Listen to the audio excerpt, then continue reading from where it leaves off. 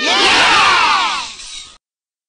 Graphic Details presents Alice's Adventures in Wonderland in audiobook format, featuring narration by me, Charles, the TTS voice.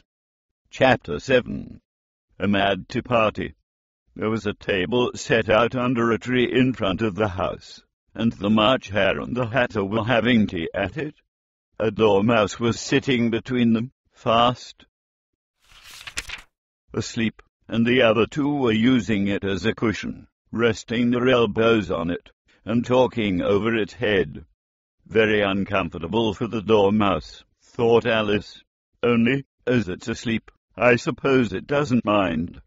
The table was a large one, but the three were all crowded together at one corner of it. No room. No room, they cried out when they saw Alice coming. There's plenty of room, said Alice indignantly, and she sat down in a large armchair at one end of the table. Have some wine, the Marcher said in an encouraging tone. Alice looked all round the table, but there was nothing on it but tea. I don't see any wine, she remarked. There isn't any, said the March Hare. Then it wasn't very civil of you to offer it, said Alice angrily. It wasn't very civil of you to sit down without being invited, said the March Hare. I didn't know it was your table, said Alice. It's laid for a great many more than three. Your hair wants cutting, said the Hatter. He had been looking at Alice for some time with great curiosity, and this was his first speech. You should learn not to make personal remarks, Alice said with some severity. It's very rude.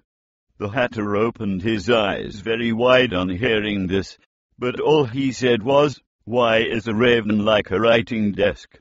Come, we shall have some fun now, thought Alice. I'm glad they've begun asking riddles. I believe I can guess that. She added aloud. Do you mean that you think you can find out the answer to it? Said the March Hare. Exactly so, said Alice. Then you should say what you mean, the March Hare went on. I do, Alice hastily replied. At least I mean what I say. That's the same thing, you know. Not the same thing a bit, said the Hatter. You might just as well say that I see what I eat is the same thing as I eat what I see. You might just as well say, added the March Hare, that I like what I get is the same thing as I get what I like. You might just as well say, added the Dormouse, who seemed to be talking in his sleep, that I breathe when I sleep is the same thing as I sleep when I breathe. It is the same thing with you, said the Hatter, and here the conversation dropped, and the party sat silent for a minute, while Alice thought over all she could remember about ravens and writing desks, which wasn't much. The Hatter was the first to break the silence. What day of the month is it? He said, turning to Alice. He had taken his watch out of his pocket, and was looking at it uneasily, shaking it every now and then, and holding it to his ear. Alice considered a little, and then said the 4th. 2 days wrong, sighed the Hatter. I told you butter would suit the works, he added, looking angrily at the March Hare. It was the best butter, the March Hare meekly replied. Yes, but some crumbs must have got in as well, the Hatter grumbled. You should have put it in with a bread knife. The March Hare took the watch and looked at it gloomily. Then he dipped it into his cup of tea, and looked at it again. But he could think of nothing better to say than his first remark. It was the best butter, you know. Alice had been looking over his shoulder with some curiosity. What a funny watch, she remarked. It tells the day of the month, and doesn't tell what o'clock it is. Why should it? Muttered the Hatter. Does your watch tell you what year it is? Of course not, Alice replied very readily. But that's because it stays the same year for such a long time together. Which is just the case with mine, said the Hatter. Alice felt dreadfully puzzled. The Hatter's remark seemed to have no sort of meaning in it, and yet it was certainly English. I don't quite understand you, she said, as politely as she could. The Dormouse is asleep again, said the Hatter, and he poured a little hot tea upon its nose. The Dormouse shook its head impatiently, and said, without opening its eyes, Of course, just what I was going to remark myself. Have you guessed the riddle yet? The Hatter said, turning to Alice again. No, I give it up, Alice replied. What's the answer? I haven't the slightest idea, said the Hatter. Nor I, said the March. Here, Alice sighed wearily. I think you might do something better with the time, she said, than waste it in asking riddles that have no answers. If you knew time as well as I do, said the Hatter, you would talk about wasting it. It's him. I don't know what you mean, said Alice. Of course you don't, the Hatter said, tossing his head contemptuously. I dare say you never even spoke to time. Perhaps not, Alice cautiously replied. But I know I have to beat time when I learn music. Ah, that accounts for it, said the Hatter. He won't stand beating. Now, if you only kept on good terms with him, he'd do almost anything you liked with the clock. For instance, suppose it were 9 o'clock in the morning, just time to begin lessons. You'd only have to whisper into time, and round goes the clock in a twinkling. 1:30, time for dinner. I only wish it was, the Marcher said to itself in a whisper. That would be grand, certainly, said Alice thoughtfully. But then, I should be hungry for it, you know. Not at first, perhaps, said the Hatter. But you could keep it to 1:30, as long as you liked. Is that the way you manage? Alice asked. The Hatter shook his head mournfully. Not I, he replied. We quarrelled last March, just before he went mad, you know, pointing with his teaspoon at the March hare. It was at the great concert given by the Queen of Hearts, and I had to sing. Twinkle, twinkle, little bat, how I wonder what you're at.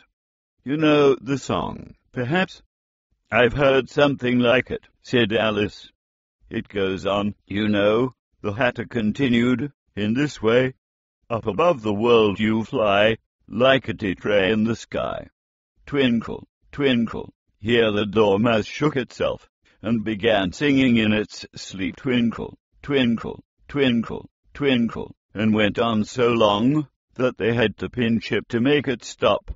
Well, I'd hardly finished the first verse, said the Hatter, when the Queen jumped up and bawled out, He's murdering the time. Off with his head. How dreadfully savage, exclaimed Alice. And ever since that, the Hatter went on in a mournful tone, he won't do a thing I ask. It's always 6 o'clock now. A bright idea came into Alice's head. Is that the reason so many tea things are put out here? She asked. Yes, that's it, said the Hatter with a sigh. It's always tea time, and we've no time to wash the things between whiles. Then you keep moving round, I suppose, said Alice. Exactly so, said the Hatter, as the things get used up. But what happens when you come to the beginning again? Alice ventured to ask. Suppose we change the subject, the March Hare interrupted, yawning. I'm getting tired of this.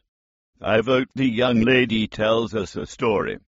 I'm afraid I don't know one, said Alice, rather alarmed at the proposal. Then the Dormouse shall, they both cried. Wake up, Dormouse. and they pinched it on both sides at once. The Dormouse slowly opened his eyes. "I wasn't asleep," he said in a hoarse, feeble voice. "I heard every word you fellows were saying." "Tell us a story," said the March Hare. "Yes, please do," pleaded Alice. "And be quick about it," added the Hatter, "or you'll be asleep again before it's done." "Once upon a time there were 3 little sisters," the Dormouse began in a great hurry, "and their names were Elsie, Lacy, and Tilly, and they lived at the bottom of a well." "What did they live on?" said Alice, who always took a great interest in questions of eating and drinking. "They lived on treacle," said the Dormouse, after thinking a minute or two. "They could have done that, you know," Alice gently remarked. "They'd have been ill." "So they were," said the Dormouse. "Very ill." Alice tried to fancy to herself what such an extraordinary ways of living would be like, but it puzzled her too much, so she went on. "But why did they live at the bottom of a well?" "Take some more tea," the March Hare said to Alice, very earnestly. "I've had nothing yet," Alice replied in an offended tone, "so I can't take more." "You mean you can't take less," said the Hatter. "It's very easy to take more than nothing." "Nobody asked your opinion," said Alice. "Who's making personal remarks now?" the Hatter asked triumphantly. Alice did not quite know what to say to this, so she helped herself to some tea and bread and butter, and then turned to the Dormouse and repeated her question. "Why did they live at the bottom of a well?" The Dormouse again took a minute or two to think about it, and then said, "It was a treacle well." "There's no such thing." Alice was beginning very angrily, but the Hatter and the March Hare went sh, and the Dormouse sulkily remarked, "If you can't be civil, you'd better finish the story for yourself." "No, please go on," Alice said very humbly.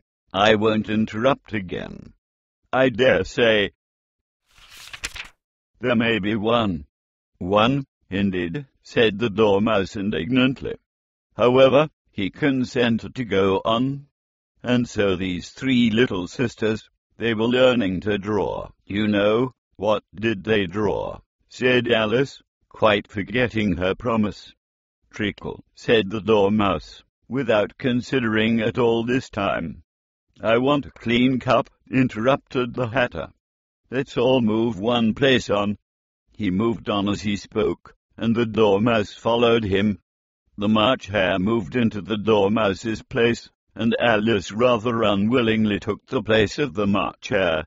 The Hatter was the only one who got any advantage from the change, and Alice was a good deal worse off than before, as the March Hare had just upset the milk jug into his plate. Alice did not wish to offend the Dormouse again, so she began very cautiously, "But I don't understand. Where did they draw the treacle from?" "You can draw water out of a water well," said the Hatter. "So I should think you could draw treacle out of a treacle well, eh, stupid?" "But they were in the well," Alice said to the Dormouse, not choosing to notice this last remark. "Of course they were," said the Dormouse. "Well, in." This answer so confused poor Alice that she let the Dormouse go on for some time without interrupting it. "They were learning to draw," the Dormouse went on, yawning and rubbing its eyes, for it was getting very sleepy. "And they drew all manner of things, everything that begins with an M." "Why with an M?" said Alice. "Why not?" said the March Hare. Alice was silent. The Dormouse had closed its eyes by this time, and was going off into a doze, but, on being pinched by the Hatter, it woke up again with a little shriek, and went on.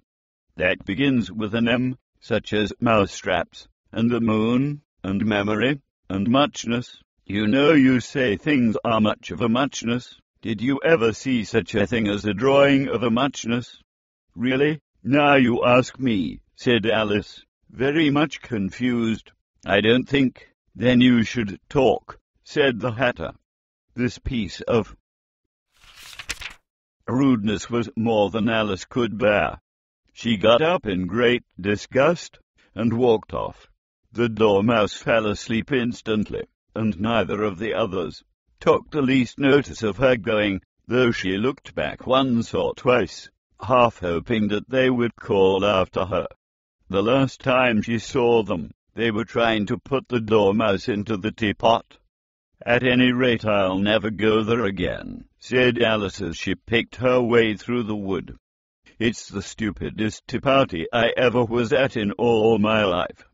Just as she said this, she noticed that one of the trees had a door leading right into it. That's very curious, she thought. But everything's curious today. I think I may as well go in at once. And in she went. Once more she found herself in the long hall, and close to the little glass table. Now, I'll manage better this time, she said to herself, and began by taking the little golden key and unlocking the door that led into the garden. Then she went to work nibbling at the mushroom. She had kept a piece of it in her pocket till she was about a foot high. Then she walked down the little passage, and then she found herself at last in the beautiful garden, among the bright flower beds and the cool fountains. That concludes the chapter. Oh my ears and whiskers, look how late it's getting. I hope you enjoyed the story, but I must run along now. Bye-bye, dear.